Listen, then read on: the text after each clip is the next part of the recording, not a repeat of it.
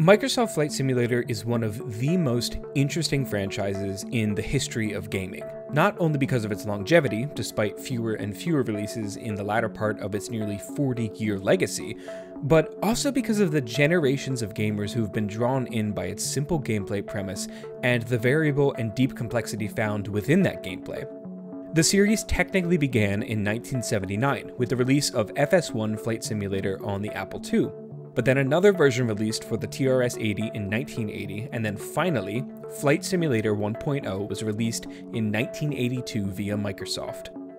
But my own introduction to the franchise came in 1998, when Microsoft released their Combat Flight Simulator, which also happened to coincide with my fascination with all things planes. And I mean, really, what 6-year-old doesn't want to fly a plane? I can remember my dad playing the game one night, with me watching over his shoulder as he fiddled with the keyboard and mouse to try and maintain airspeed during a bombing run in one of the many missions that are offered in the main menu.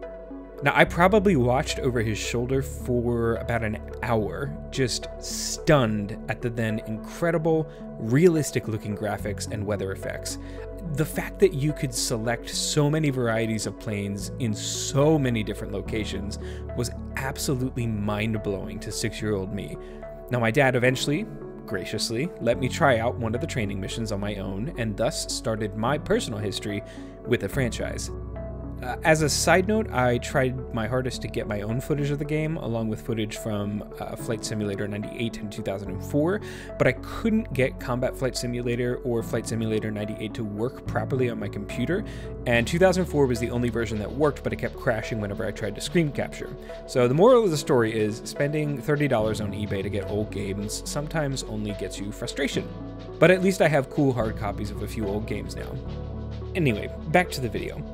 The freedom that Microsoft's Flight Simulator series offers a 6-year-old and now a 28-year-old is one of the most complete that I've ever experienced. But when I think about this series and how I was introduced to it, I always come back to thinking about my dad.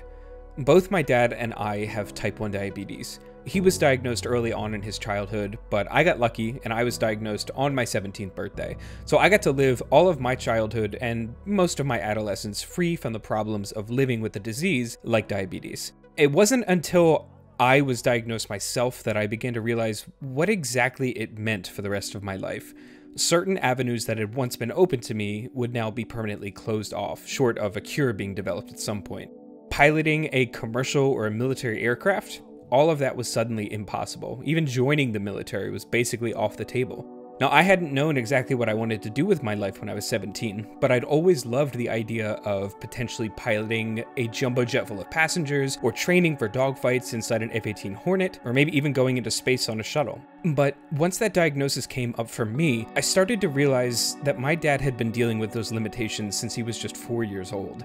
And it dawned on me that maybe playing Microsoft Flight Simulator was a way for him to bypass those limitations and engage in experiences, albeit vastly inferior, to those he was unable to have in real life. And the same would now be true for me. Now, diabetics can still be private pilots, but the FAA has recently allowed for people with diabetes to apply for their wings in the commercial industry because of the advancements of medical technologies that diabetics now have access to. But the same is obviously not allowed within the military. Even so, there's a ton of rigorous steps you need to go through to get the medical certificates to be approved for flight. And at this point, in both me and my dad's lives, I think we're both too far gone within our own lives and careers to try and go down that particular avenue. But that same freedom that Flight Simulator offered my dad and me back in 1998 still exists. And it's abundantly clear that the developers of Microsoft Flight Simulator 2020 have outdone themselves in both the graphical fidelity of the game itself and in the realistic depictions of the real-world planes that anyone can choose to sit inside of and pilot. Flight sims aren't really my favorite types of games to play, far from it actually, but to have literally the entire world laid out before me on my computer screen when it's basically impossible for me to do that in real life is the ultimate freedom for people like me and my dad.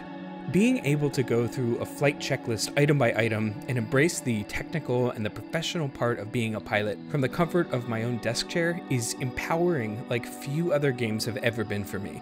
Sadly, my dad doesn't play many video games much anymore, mainly Jezball and Minesweeper. His eyesight is declining, and it's difficult for him to see and react to pretty much all of the fast-paced games that I tend to play. But I'm excited to show him Microsoft Flight Simulator 2020, even just to see how he reacts to the improved visuals, and to see how his passion for a game that was released back in 1998 carried through into me. And if he doesn't want to play himself, at the very least, I hope that he watches over my shoulder as I take to the skies. Hey everyone, this is Kyle from Subpixel. If you like this video and you're still around, give us a like, give us a subscribe, give us a kiss.